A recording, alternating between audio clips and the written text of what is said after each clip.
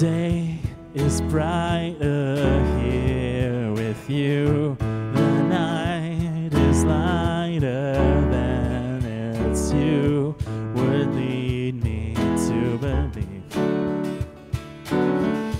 which leads me to believe. You make everything glorious. You make everything glorious. You make everything glorious. I am yours. What does that make me?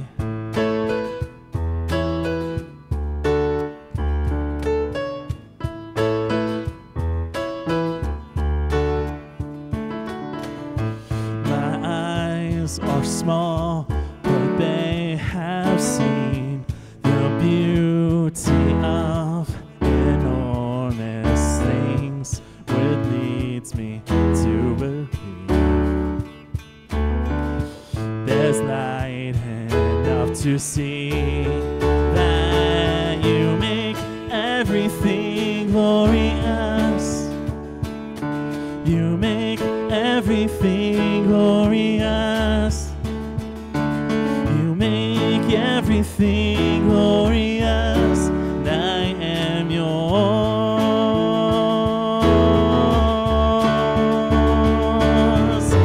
From glory to glory, you are glorious. You are glorious.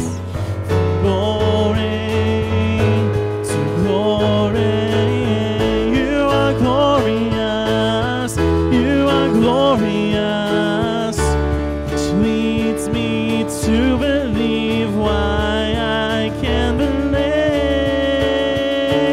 You make everything glorious.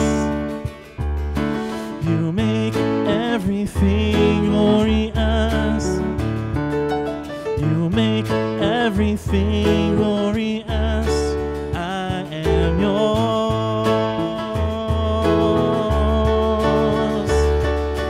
You make everything glorious. You make everything glorious. You make everything glorious. I am yours.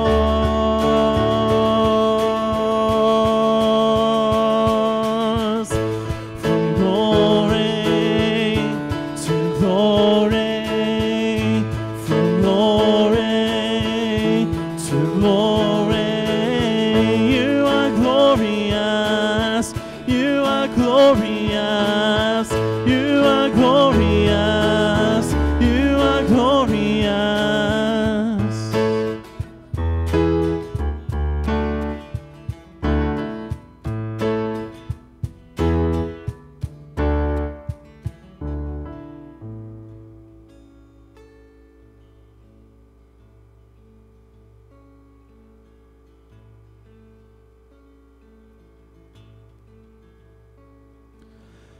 My hope is built on nothing less than Jesus' blood and righteousness. I dare not trust the sweetest frame, but wholly trust in Jesus' name. My hope is built on nothing less than Jesus' blood and righteousness. I do not trust the sweetest frame, but wholly trust in Jesus' name. Christ alone, cornerstone, weak made strong in the Savior's love. Through the storm, He is Lord, Lord upon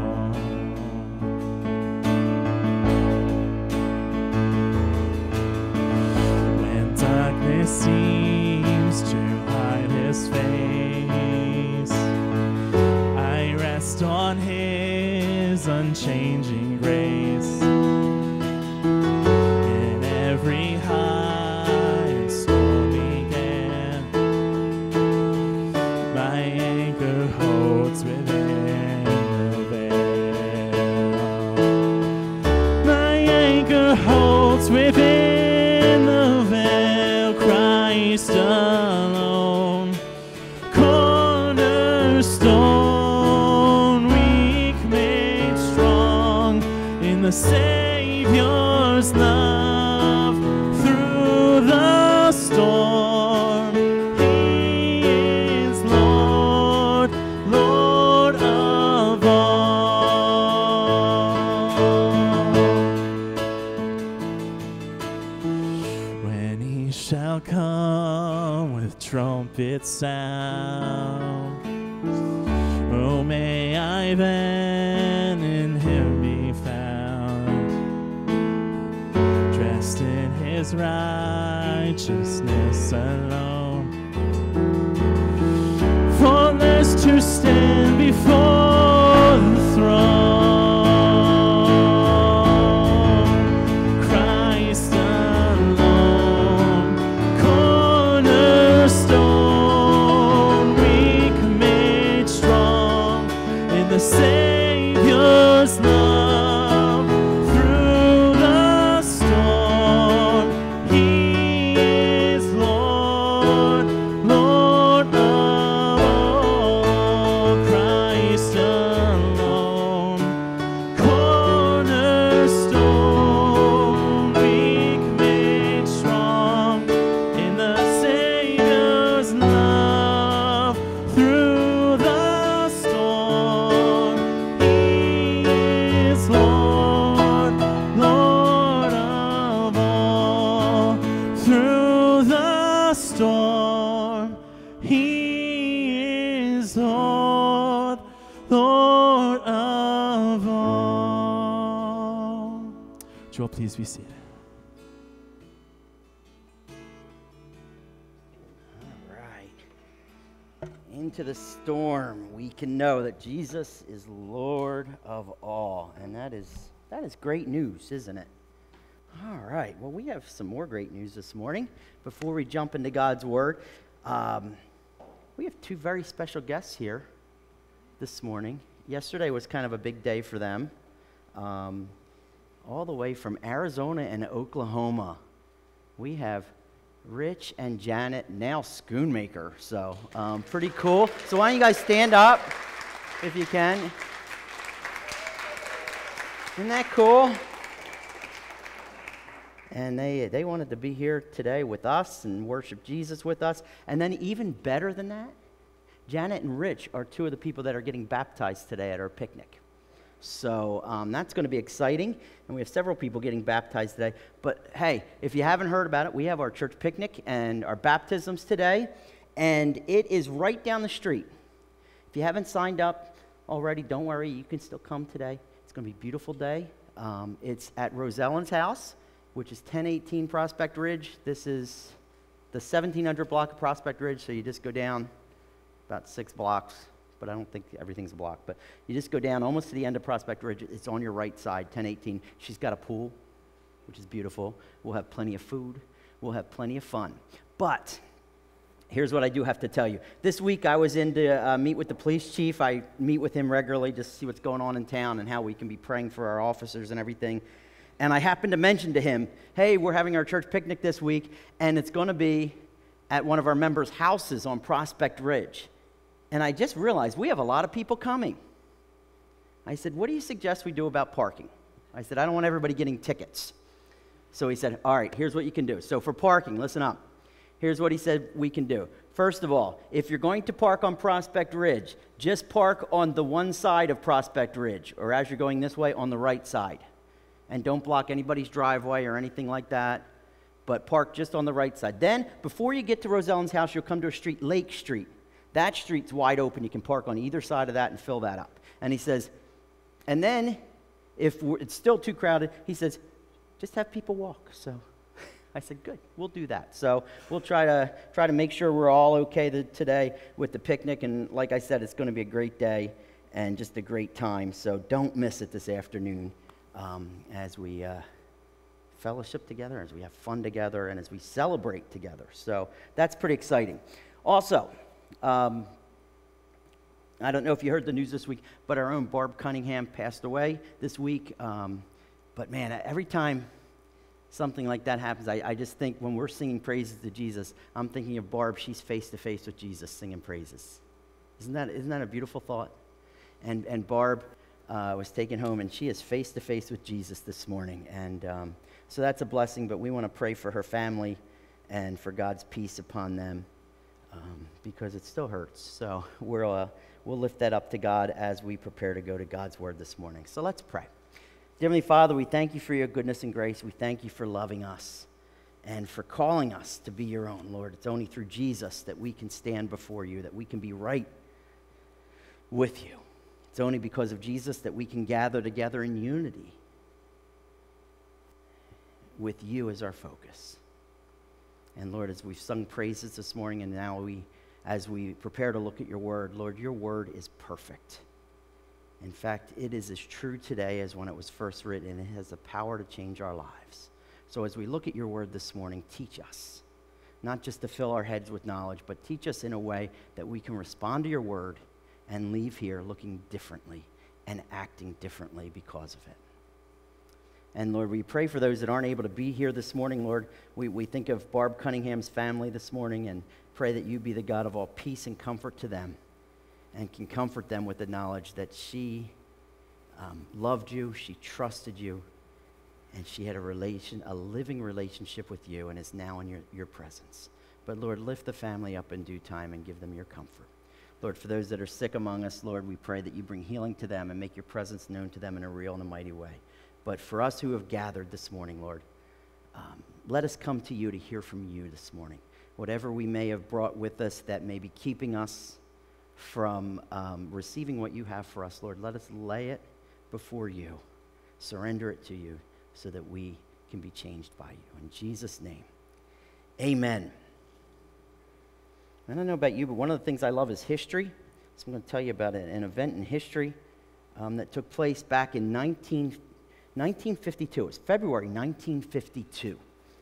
And there was a furious winter nor'easter happening just off the coast of Massachusetts. And as night fell during the midst of the storm, there was this tanker that was motoring just off the coast of Massachusetts. It was called the SS Pendleton. And the storm was so fierce that it took this huge tanker and raised it up and split it in half. And the front half of the tanker sunk. And somehow the back half of the tanker was still floating. And there were 30 sailors on that back half of the tanker clinging to the rails for dear life with little hope of rescue. And what these sailors didn't know, though, that after it split apart, they got a mayday call off, and it was received by a local Coast Guard station that was nearby. And they had nobody that could go out except 3 guys. And despite some of the local residents who were all watermen, they said, there's no way you'll go out in the storm and survive. Despite all those warnings, 3 Coast Guardmen hopped into a 36-foot lifeboat, tiny 36-foot lifeboat, to go out of the harbor over this treacherous bar to go out into this storm in the middle of the night to rescue these sailors. And as this scene unfolds of the ship going out, it's actually, it comes to life. This true story comes to life in the movie The Finest Hours, if you've ever seen that or heard of that. And it's recounted in this movie. But as the movie shows, that they come out through the waves, and there's no way they should be living through this. But as they come, and then they show the sailors clinging to the ship, and they're looking out into the darkness. And then all of a sudden, you see this small light out in the darkness, out in the storm, coming their way. And it's the searchlight from this little lifeboat coming to bring rescue. It was, in fact, a magnificent glimmer of light in the darkness. And you know, this scene that this movie paints. It's similar to one that Paul paints in Romans chapter 3. So if you have your Bibles this morning, why don't you open up to Romans chapter 3. If you don't have your Bibles, you can check one out on your phone, I guess, or we have Bibles in the pew in front of you. Romans chapter 3, you can kind of open up there. And while you're turning there, if you haven't been here, as we've been on our journey through Romans, I want to bring you up to speed where we are. The Apostle Paul, he writes this letter to these churches that are in the city of Rome. And these churches were made up of young believers who were facing terrible persecution for their faith, and they were trying to share Jesus in an ever-worsening society. But there was also internal tension going on in the church because the churches were made up of Jews and Gentiles who were struggling to unite together. So in writing this letter to the churches in Rome, Paul shares with them the one and only thing that would encourage them, unite them, and make an impact in their world. And that is the gospel, the good news of salvation and rescue in Jesus. However, what we've been finding in Romans, Paul approaches it a different way. You see, to really grasp the good news of the gospel, you first have to understand the bad news. The really bad news. And Paul's been unpacking that for us in the first 2.5 chapters of Romans. It's this bad news where he talks about our biggest problem in life, and that's sin. Sin, it's disobeying and disrespecting God through our thoughts and our words and our actions. And this sin infects everyone completely. There are none that are righteous, he says. It doesn't matter what good deeds we may have done. It doesn't matter our background or our religious fervor. Sin places everyone under God's judgment, separating us from him. In fact, as Paul shares this bad news, it can be summed up like this, and we talked about this last week. There is no way around our sin problem. It completely traps us. There is no way out of it. We're all done. We're doomed. That's pretty bad news, isn't it? And you're sitting there going, man, oh, this is a happy day. Yeah, it gets better. Trust me. But really what Paul's saying is he's saying our attempts to become right with God or to be acceptable to God, they're futile. They're useless.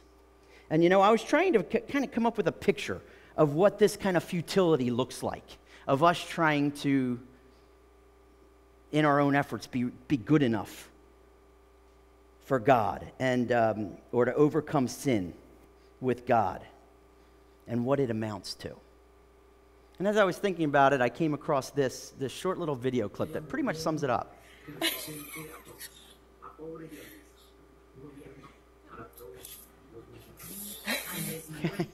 You catching what he's doing? You see, our attempts to find righteousness with God is trying to bail out water over a chain-link fence. We're just wasting our time. There's no way we're doing anything about it. We are powerless in and of ourselves to measure up to God, to secure forgiveness of sin, and to secure an eternal, wonderful relationship with God. This is bad news. And Paul has set the stage now, because now, beginning in verse 21 of chapter 3, he shares a magnificent glimmer of light. In the midst of all of this bad news, there is good news. As a matter of fact, really good news. We have but one hope, and it's outside of ourselves, outside of our efforts. That hope is rescue. In fact, let's read what he's talking about. Starting in verse 21, let's read, and then we'll talk about it after we kind of read through what Paul's saying. Verse 21, he says, "But now the righteousness of God has been manifested or revealed apart from the law, although the law and the prophets bear witness to it. The righteousness of God through faith in Jesus Christ for all who believe. There is no distinction, for all have sinned and fall short of the glory of God. And all are justified by his grace as a gift through the redemption that is in Christ Jesus, whom God put forward as a propitiation by his blood to be received by faith. This was to show God's righteousness, because in his divine forbearance, or his patience, he passed over former sins. It was to show his righteousness at the present time, so that, or his perfection at the present time, so that he might be just and the justifier of the one who has faith in Jesus. Then what becomes of our boasting? It's excluded. It's out. By what kind of law or principle does this work? By the law of works? No, but the law of faith. For we hold that one is justified by faith apart from works of the law. Well, or is God the God of the Jews only? Is he not God of the Gentiles also? Yes, of the Gentiles also, since God is one. He will justify the circumcised by faith, or the Jews by faith, and the uncircumcised through faith, or the Gentiles by faith. And then he gets back into the subject of, well, what about the law then? Why are we obeying the law? He says, do we then overthrow the law by this faith? And Paul says, by no means. On the contrary, we uphold the law, or we fulfill its purpose. So we'll stop there. There's a lot here, isn't there? And as we talked about when we first started this journey through Romans, Paul shares some pretty meaty, what we call theological truths throughout this letter that we need to unpack or understand. And our passage this morning is about as meaty as it comes. So you came on a good week, getting lots of meat this morning. But it can be really confusing. Basically, what Paul is describing here is what's known as justification. It's a big word, isn't it? We'll learn a lot of big words today, so you'll do well in your SATs, guys. But justification. Justification is being right with God and declared not guilty of our sin. That's what justification, it's a legal term. And this is what Paul is describing. And in justification, God rescues us from sin and to wholeness or restoration, a restored relationship with God. So what we're going to do for our remaining time, I want to kind of unpack what Paul's talking about, because there's a lot of really deep things, but when we understand them, man, this news just gets better and better. So we're going to take a little bit of a closer look at our passage so we can better understand what he's talking about and what it means for us. So as Paul begins this, he explains that this good news of rescue, this rescue from sin and to wholeness with God, is first of all, it's unattainable, yet it's freely available. He says this rescue, being right with God, it's unattainable in and of ourselves, but it's freely available to all. Being right with God, Paul says, is apart from the law, or it's not a matter of keeping the Ten Commandments or what Scripture says, or through our efforts or attempts to be good enough for God. And this idea of the law for the Jews, they'd be reading this and thinking, well, he's meaning Scripture. So being right with God, having a relationship with God, isn't about us keeping God's law. Even though all of that Old Testament Scripture that God gives them points to it. It points to being right with God. You see, being right with God isn't about works. It isn't about our effort. But rather, as Paul says, being right with God is all about faith. Now, here's an important truth about faith. It's this. Faith is only as good as its object. If we put our faith in something that's horrible, faith is worthless. Faith's only worth something if it has a great object of our faith, or faith is only as good as its object. So Paul is clear that this faith that brings righteousness, or this right relationship with God, it's not in ourselves, it's not in our efforts, it's not in others, it's not even just faith in God in general. But rather, it is faith in Christ Jesus alone. You know, Scripture speaks to this. And John, one of the passages of Scripture I'm sure we might have all heard at some point is John 3:16, right? For God loved the world that he gave his only Son, that whoever believes in him, in Jesus, has eternal life or has this relationship with God. So Scripture is pretty clear. In fact, Jesus himself said this in regards to this right relationship with God or being right with God. He said in John chapter 14, he says, I am the way, the truth, and the life. No one comes to the Father except through me. It's pretty clear, isn't it? There is one way, one truth, one life. There is only one object of faith that rescues. Jesus. Jesus alone. In fact, this faith in Jesus is how anyone and everyone is rescued. Paul says there's no distinction. Just as we've all sinned and we fall short, we're all rescued through Jesus. Only one way. And just as sin is this great equalizer, making everyone equally guilty to God, Jesus is the great equalizer, making all who believe or trust in him alone justified or right with God. And you know, this helps us. If we can understand and grasp this, you know what this helps us do now? We now have something that we can share with our world of value. You go to work tomorrow or you're with your friends and you're like, man, I wish I had something I could share with them that would help them in life. You know we do? And it's one thing. Jesus. It's nothing we bring. It's not, you know, salvation, it's not found in good morals. It's not found in just finding peace or feeling good about yourself. It's found in Jesus. And when we grasp that, we can always keep the main thing in our lives and in what we share. Jesus alone can save us and save anyone for that matter. That's what Paul's saying. And here's why Jesus is the only way. It's because of what he did. And then Paul goes on to share what Jesus did. In fact, the good news of rescue from sin and to wholeness with God, it's accomplished at great cost, yet it's freely given.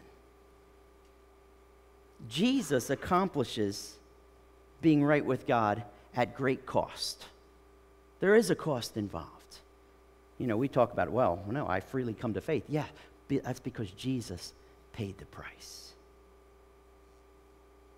And beginning in verse 24, we see that, right? That the cost paid and the gift given. And he gives it with some really meaty terms. And right now we're going to learn some really deep theological terms right here, but we're going to break it down so you understand it. And the first that Paul talks about is about freely given. He talks about a big concept called grace. You know what grace is? Grace is the unearned, undeserved favor and blessings of God. God freely gives us what Jesus accomplishes for us to all who place their faith in Jesus. That's grace. And then Paul goes on to say, well, what did Jesus accomplish, or what price did he really pay? Well, first of all, Jesus paid the price himself, which is something that will blow our mind when we really think about it. Okay? Jesus, God in the flesh, came to pay what we owed him, our debt to God. Just think about that for a minute, okay? We offend God, so we're the offender. God is the offended, okay? We broke his law, so we owe him something. So God is owed something. We're in debt. Well, instead of God sitting there saying, so you better shape up, or I'll wait till you pay me, you know what God does? God says, you owe me something, I'll pay it myself. Whew. Who does that? Jesus, that's who. I mean, it's crazy to think about, isn't it? But it's huge that this is what God does for us. Now, how did Jesus pay this debt that we owed? Well, first, Paul says it was through redemption. And that's another big word we're going to learn about. Redemption, it's actually a business term describing a business transaction. So Paul says Jesus actually did a business transaction for us. And when Paul's talking about redemption, redemption back in Paul's day referred to, more often than not, it referred to the slave trade.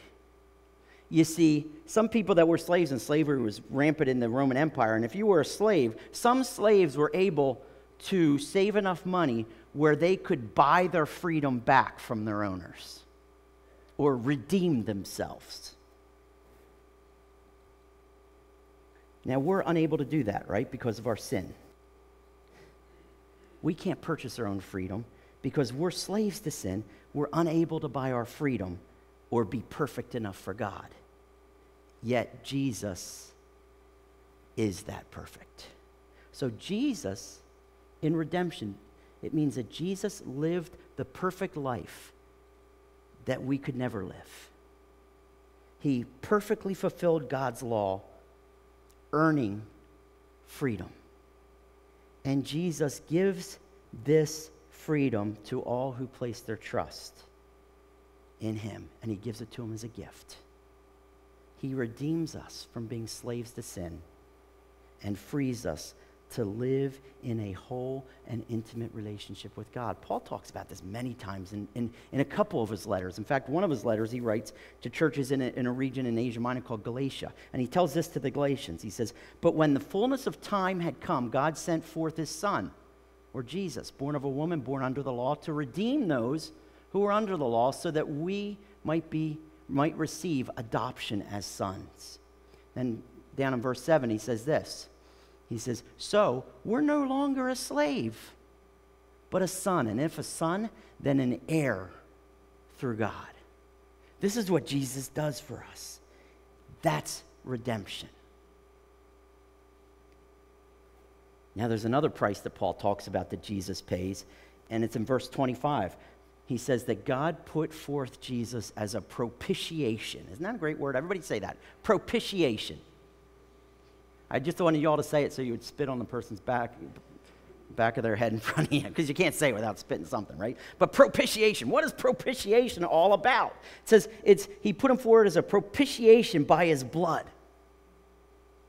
Well, this propitiation, it refers to a Jewish concept, a uniquely Jewish concept, pointing back to the sacrificial system in the Old Testament, where there would be a sacrifice, an animal sacrifice, and the blood that was spilled or shed in that sacrifice would cleanse those who brought that sacrifice from their sin, at least for a time, until they committed another sin, and then they would have to bring another sacrifice. So that propitiation is the cleansing from sin through a blood sacrifice. Okay? And it would cleanse it for a time. However, Jesus is the ultimate sacrifice. So through his shed blood, through dying on the cross for us, those who trust in him are made clean from sin forever. Isn't that huge? Now, another word for propitiation, maybe a little smaller that you don't have to spit, is atonement. If you've ever heard of the word atonement. You see, through the death of Jesus, he atoned for our sin, purifying us from the guilt of sin. In fact, a great way to remember what atonement is all about, and this Jesus cleansing us, is this. And this is a little trick I'm going to teach you. When we take the word atone and we just break it apart. Let's break it apart. At one. Through the death of Jesus, his sacrifice, we are at one with God. Pretty cool, isn't it? That's atonement. So you hear all these big words, you're like, I don't know what this stuff means. Hopefully we're getting to know what this means, right? And it's pretty good news that through Jesus now we're at one with God. So Paul's saying that God himself in Jesus, he gave us his perfect life that we're incapable of living, and he paid the penalty in his death that we deserved so that we can be free and clean before God. And he gives this to us freely with no strings attached as we place our trust in Jesus alone. And this work of grace, this undeserved, unmerited favor of God, that we get all this work of Jesus for us, the redemption and atonement, it now frees us to more passionately worship Jesus, doesn't it? When you grasp this, that Jesus did all this for you and it was nothing you deserved or earned in and of yourself, that he brought you at one with Jesus, hopefully we say, I'm ready to worship now. I'm ready to praise him and to thank him. And we do, live joy, right? And we get that and what it means and the good news. And now finally, as Paul closes this introduction of good news, he does one more thing. He shares that this rescue from sin and to wholeness with God, yeah, you know what? It's hard to fathom. Yet, it's perfectly achieved. Do you know that? It may be hard for us to fathom, but we can trust that it works. It's perfect. At the end of our passage, Paul uses this diatribe, these questions, you know. He's giving answers to assumed questions that some of his readers might be asking while they're reading this, of all this talk of justification, because it's a little hard to grasp, right? So that's why he says, well, what about our boasting? Wait a minute, what do we say we did? And Paul said, nothing. Then he starts answering some of the other questions. And he says, no, this is flawless. You see, the whole idea how God makes all of this work is achieved flawlessly without diminishing who he is, without changing who he is. We're going to be doing this class coming up on the attributes of God. One of the attributes of God is that he's unchanging. He can't contradict himself. And what that means is that for God to be God, he must be perfect in all his ways and in all of his character, so that he can never be one thing over another thing. And this whole thing gets sticky when we're talking about justification. When it comes to God making us right with him, you see, because God is perfect in his love. He loves us so much. And because he loves us so much, he doesn't want anyone to be separated from him. He doesn't want anyone to face the punishment for sin. Yet, he's also perfectly just. And if he overlooked that in his love and said, well, I'm going to overlook that, then he wouldn't be just. You see, being perfectly just means he has to punish sin. How do these two fit together? And sometimes we look at that and we say, it can't, but God makes it work. And here's how he makes it work. In Jesus. In Jesus, he makes his work. In verse 25b, Paul starts talking about it. He says in his forbearance or his perfection, God overlooked the sins that were committed in the past. Didn't mean he forgave them or that he said, oh, we won't punish them. You know what he says? He says, just wait. I'm not going to squash you yet. I'm going to be patient with you until Jesus comes, because Jesus is then able to pay for what you couldn't. And now I'll accept payment. Now it's due. And you say, how can we pay it? Well, Jesus did. And this is how Paul says God becomes the just and the justifier, or the lover of us, through our faith in Jesus Christ. Isn't that huge? Just to think about. That's a big concept, isn't it? And he further proved his faithfulness in that he deals with all mankind the same way. Because God is one, he deals with all mankind the same way.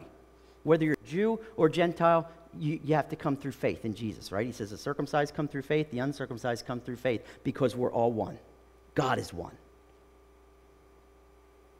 Rescue doesn't come through the law or works, but Jesus alone. In fact, when he's talking about the law, he says, but we can't throw out the law and say, well, if it doesn't come through the law, why do we even do the law?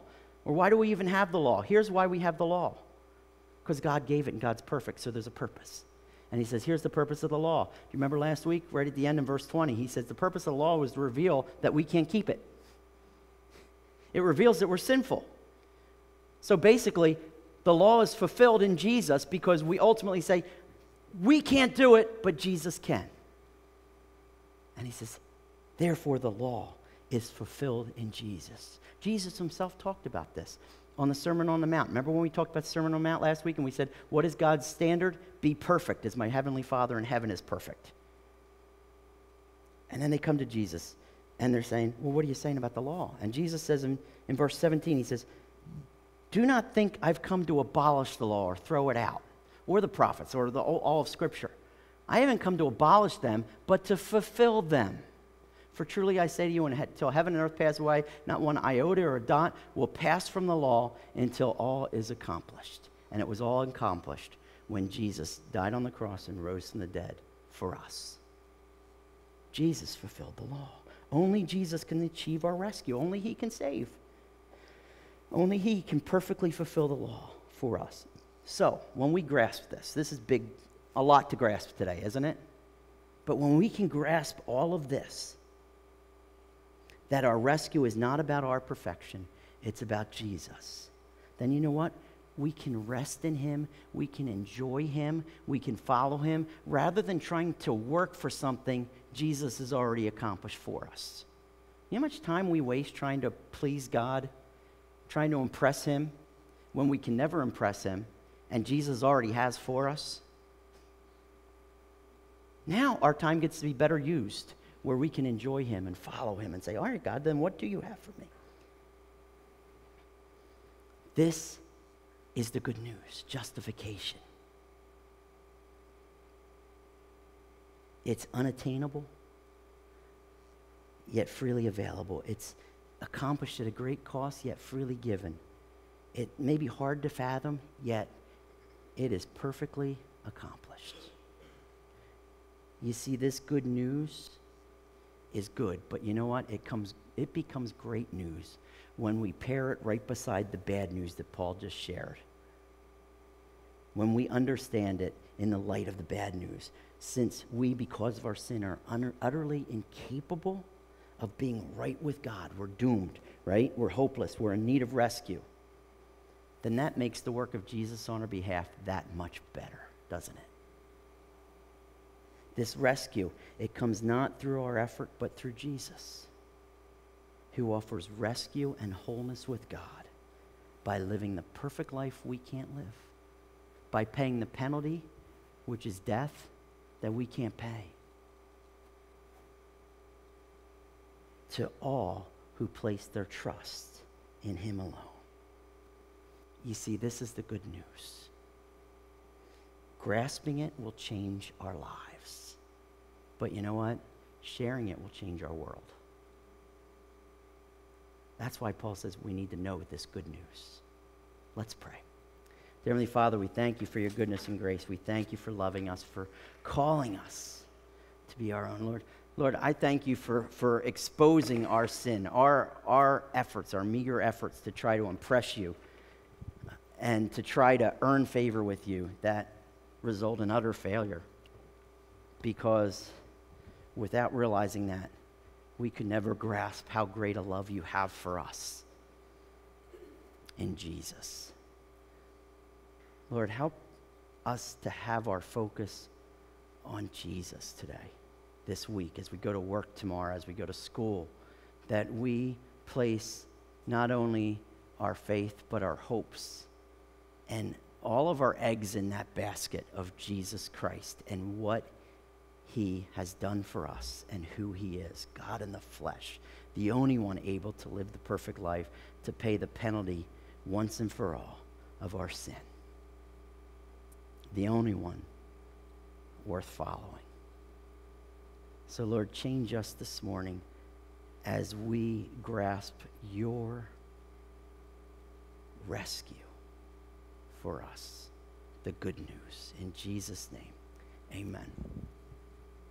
Will you please stand with us in praise of this great Savior?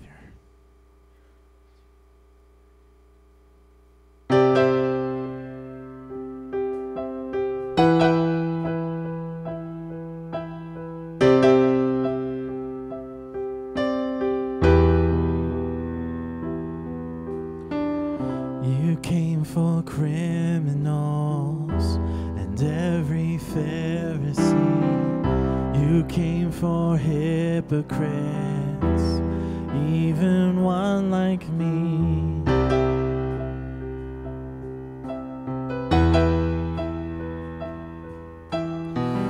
You carried sin and shame, the guilt of every man, the weight of all I've done, wailed into your hands.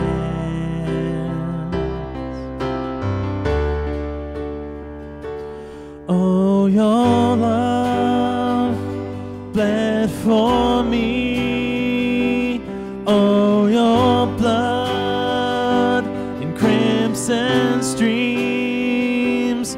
Oh, your death is hell's defeat. A cross meant to kill is my victory.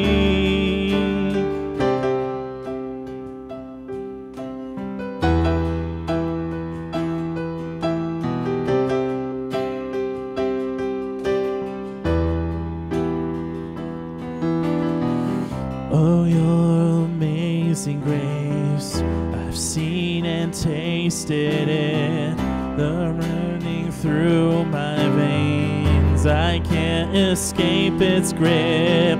On you my soul is safe. You cover everything.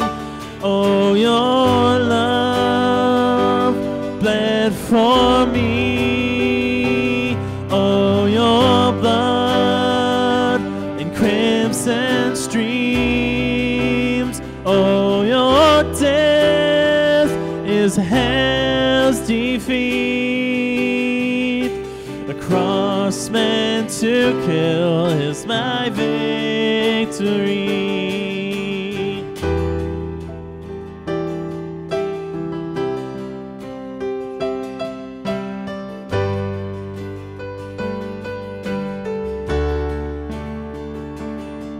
Behold the Lamb of God who takes away our sin, who takes away our sin. The Holy Lamb of God makes us alive again, makes us alive again. Behold the Lamb of God who takes away our sin, who takes away our sin. The Holy Lamb of God makes us alive again, makes us alive again. Oh, your love bled for me. Oh, your blood in crimson streams. Oh, your death is hell's defeat. Cross meant to kill is my victory. A cross. Oh, a cross meant to kill is my victory.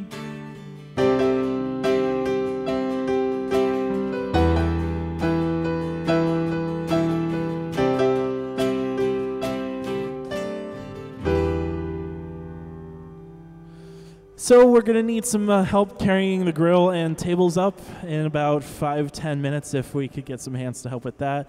Otherwise, there's sign-ups for breakfast in Bethlehem on the sign-up table, and I think that's it. Hope to see you all in, 30 minutes at Rosellen's house. May the Lord bless you, keep you, and give you peace.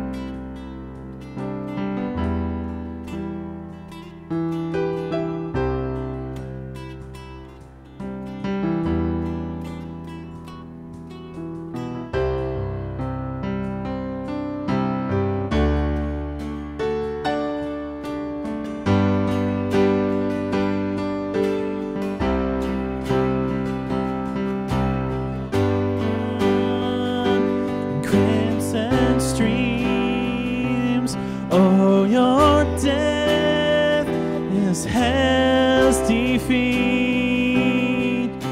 A cross meant to kill is my victory.